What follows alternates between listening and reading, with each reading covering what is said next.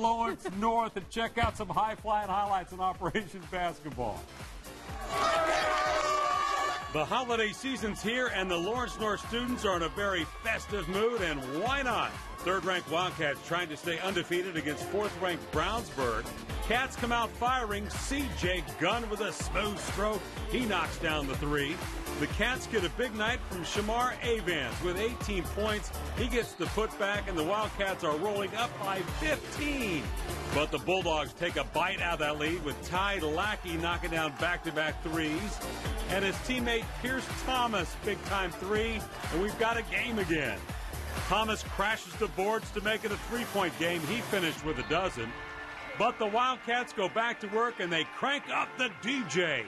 DJ Hughes is smooth. He drives and scores. And C.J. Gunn says this one's over. Lawrence North wins 62-48.